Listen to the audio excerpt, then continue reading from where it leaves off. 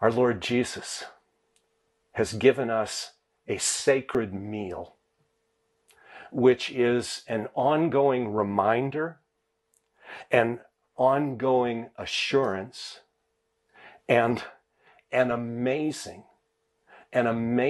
example of his presence in our lives. We call it the Lord's Supper, Holy Communion.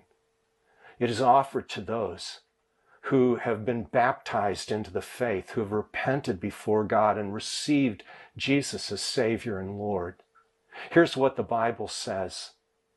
1 Corinthians chapter 11, our Lord Jesus, on the night that he was betrayed, took bread.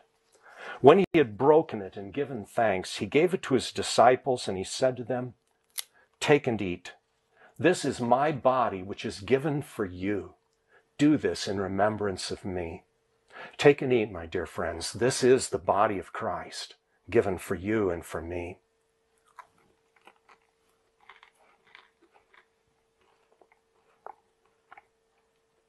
In the same way, after supper, he took the cup. When he had given thanks, he gave it to them and said, "All of you drink of it. This cup is the new covenant in my blood, which is poured out for you for the forgiveness of sins. Do this whenever you drink it in remembrance of me." Take and drink. This is the blood of Christ Jesus, given for you and for me.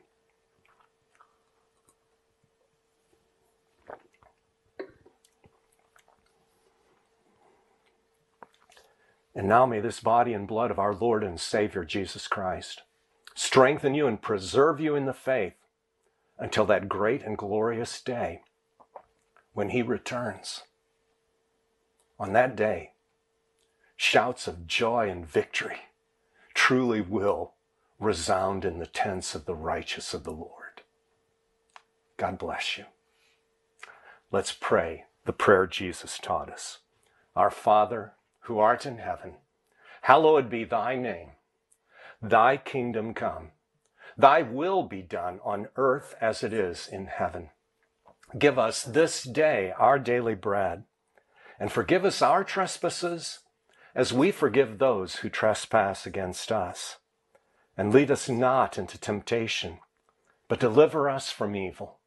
For thine is the kingdom and the power and the glory forever and ever. Amen.